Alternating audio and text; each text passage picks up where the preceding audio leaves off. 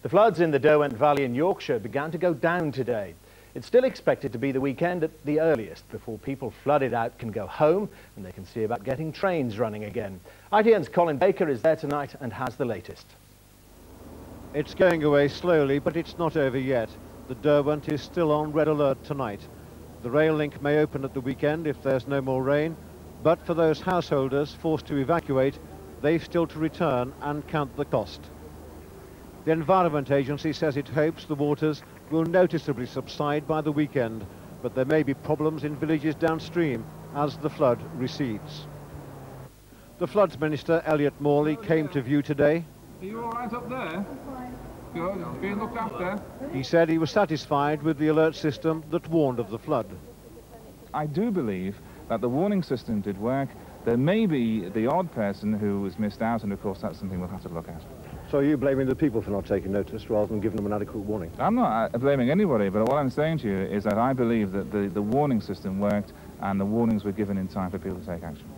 There's no doubt that here in Malton in the last 24 hours the levels have dropped by at least a foot. The new problem is that more heavy rain is forecast. It won't add to the flood water that's already here. It just means it'll take longer to disappear. Colin Baker, ITN, North Yorkshire. Good evening.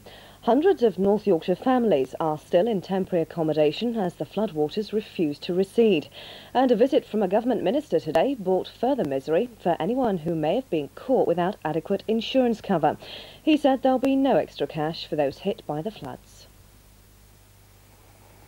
In Malton, the floodwaters are still high. The emergency services still on hand to lend a hand. This man had to be helped to the rescue boat.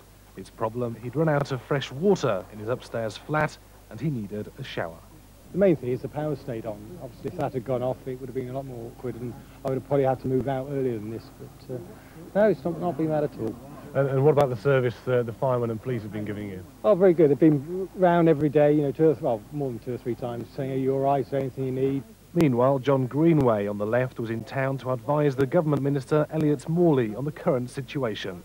After assessing the water levels, the minister admitted that their flood action plan will need a rethink, and the government's stance on individual compensation was clear. There'll be none. For the farmers, for the businesses, for the homeowners, will there be extra government cash?